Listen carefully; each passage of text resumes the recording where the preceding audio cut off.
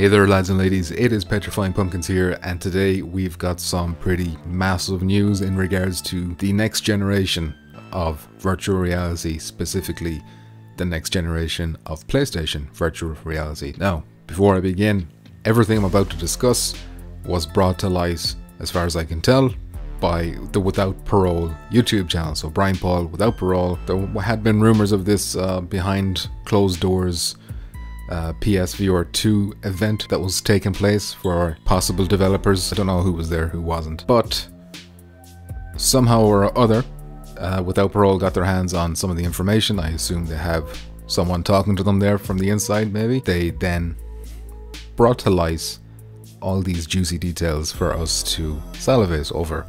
And somebody has put together this post on Reddit, and that somebody is we_r7anonym. So that's the person who did that, and basically broke everything down that was in that video into bullet points that are going to be pretty easy for us to digest here and go over them one by one. So without further ado, let's get right into it. Starting with the first point is that the headset is currently being referred to by Sony as NGVR. So the NG stands for next generation. This, if some of you may remember all the way back when the Vita was, you know, rumored and being leaked and all that stuff, that was called the NGP.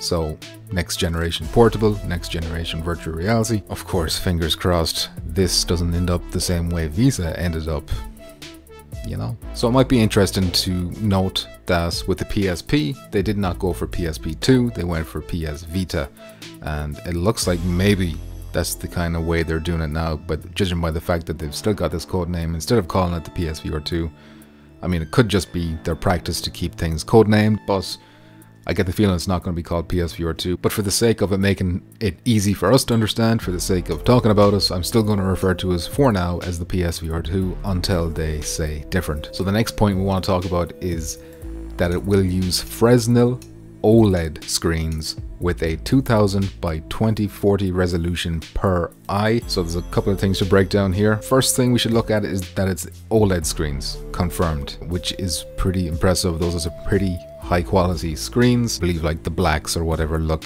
excellent on OLEDs. 2000 by 2040 per eye. Together that makes up a 4K image, so it is 4K. Now this part here, that it's using Fresnel, presumably this is going to be what they're talking about, the lenses here basically. If you want to know what Fresnel is, I would say take a look at what the Quest is doing there. They're using Fresnel lenses too, and many people would say that that's a bad thing. So Fresnel being mentioned here is a little bit of a concern. However, Sony are kind of like experts when it comes to hardware. Maybe they got a good reason for using this. Maybe their Fresnel technique will be better than other Fresnel techniques. I don't know. Even if it is Fresnel and that's not the best, we're still talking OLED. We're still talking 4K 2000 per eye. It's going to be a huge boost over what we have on PSVR 1. Next point is that it's 4K with HDR. That's the display. That's the actual screen inside itself, not leaving the lenses inside. It's a 4K screen with HDR display. And of course, HDR refers to high dynamic range. It gives you like brighter brights and darker darks, and it's like a bigger contrast to us. It's kind of all the rage right now when it comes to 4K televisions and all that kind of stuff. Next up then is the FOV is 110 degrees. So that means the field of view. That means how wide you can see when you put that thing on. I believe the current PSVR is 90. According to this, it's 100. That can't be right.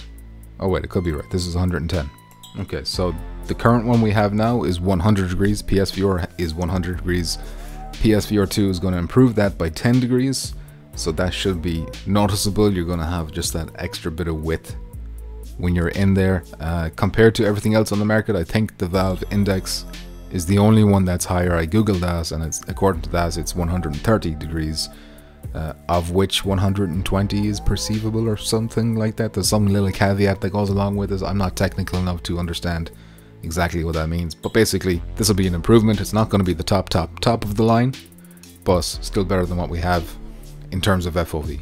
Next up, it's going to use flexible scaling resolution in addition to foveated rendering, which used in conjunction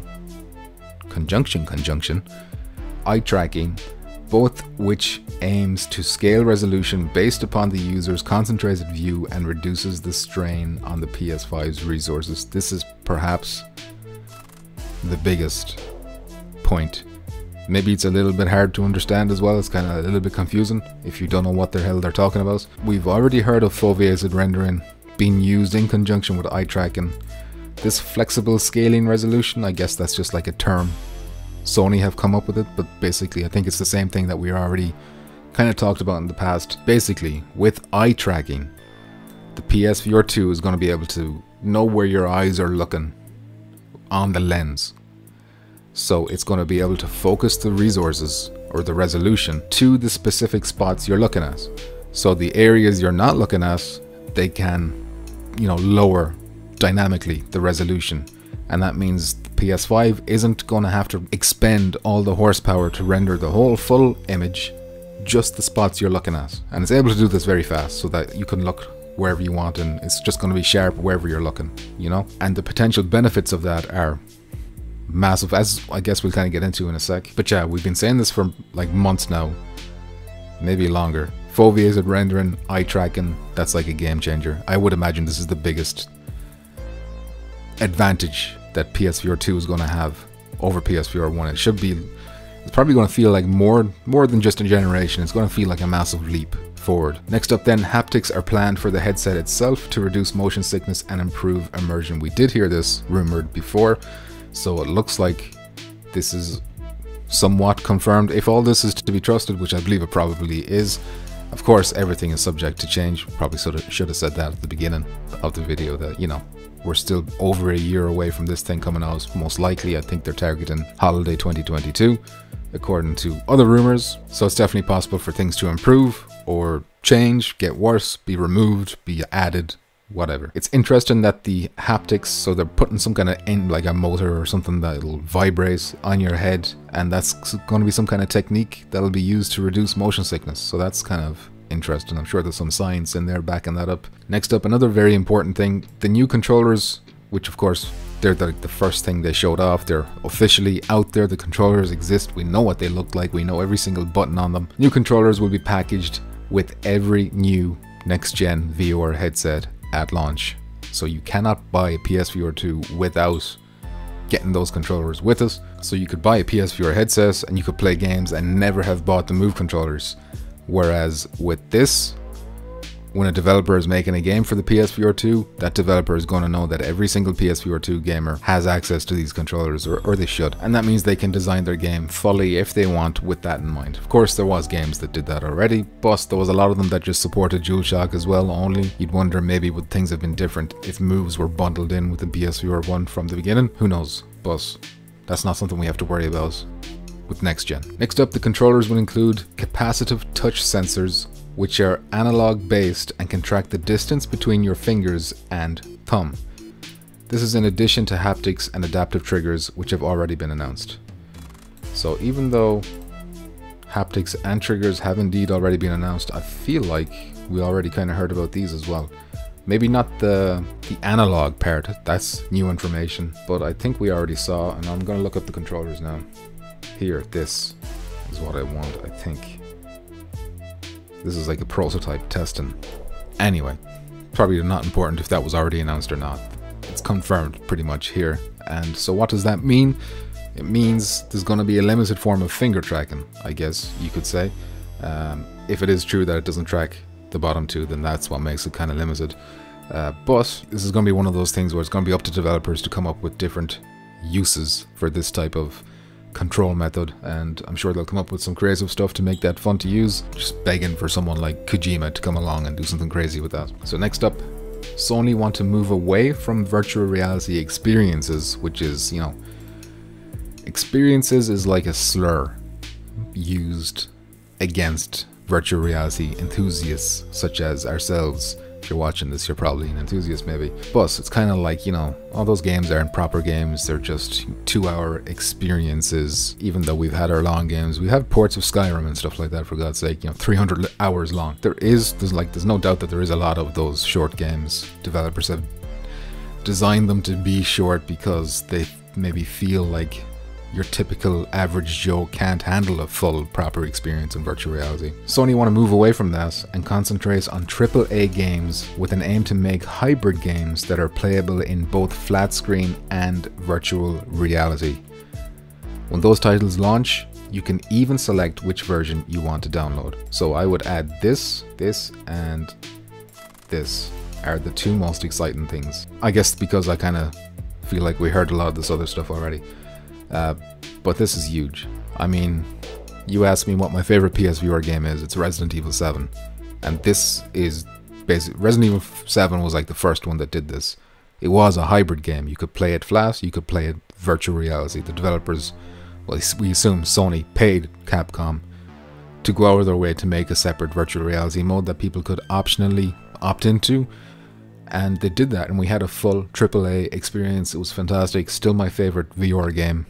You know, Firewall a close second, but you know, that's multiplayer. It's like a different apples oranges, you know. But this is huge. I mean, one of the biggest complaints, if not the biggest complaint about virtual reality as it is now, there's not enough big games, and there's certainly not enough AAA games. You know, I mean, there's games that you could say are AAA for VR, but not AAA compared to flat AAA, if you know what I mean. And with this quote, I mean, I made a video a couple of weeks ago about, you know, I was ranking how likely Sony first-party studios I thought were to actually make a game for PSVR 2, and I ranked them all based on, you know, Sony London had a history of making PSVR 1 games, so I put them up very high, and Naughty Dog were down here somewhere because they never showed any interest. But now Sony really believe this, and if they're really pushing this, then I think I'm going to move all those studios up a couple of notches at least. Some of them are like, you would imagine if Sony really want to push this, and they should. I mean, if they're doing this at all, they should be pushing this. Then surely they're saying, okay, Naughty Dog, you're making this game, that's fine, just make sure it's compatible with virtual reality for people who want to play it that way. And then Neil Druckmann says, alright Sony, you're the boss, you pay the bills, I'll do what you say. So that's very, very exciting. At the very least, we should see more output from the first party stuff, even if second party and third party doesn't take off as quickly. Although I'm certain Sony will be incentivizing these second party and third party developers with, you know, the old incentives. The same incentives they gave to Capcom. Talk about your GTAs, never mind GTA 5, GTA 6 at launch with VR support. That seems possible now with all this kind of talk, with the kind of technology that we know is going into it now. It seems, you know, very plausible, and that's why I'm saying it feels more like a massive jump. You know, PSVR as it was now, it kind of feels like PS1.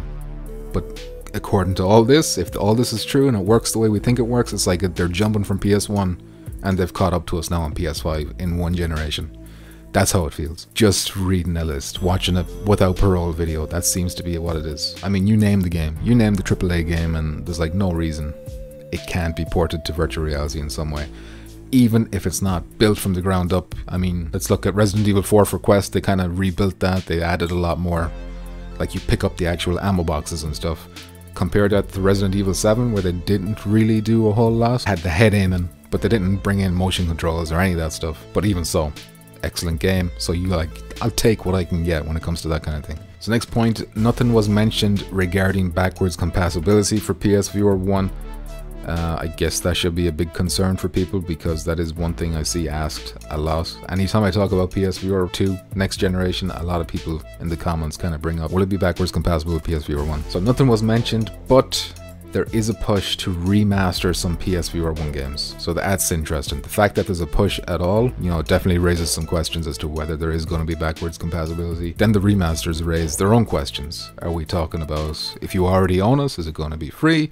Is it going to be like Ghost of Tsushima, where you got to pay €10 or $10 to get the enhancements because it is extra work, you would imagine? Is it going to be the greatest hits remastered, or is it going to be, you know, just the Sony first party stuff? Blood and Truths, Firewall, stuff like that. I know Firewall is made by First Contact, but Sony owned that IP, so it would be technically a first party remake for them, a remaster. And then the final point, also a pretty important point, because it kind of sets their expectations on how long we gotta wait.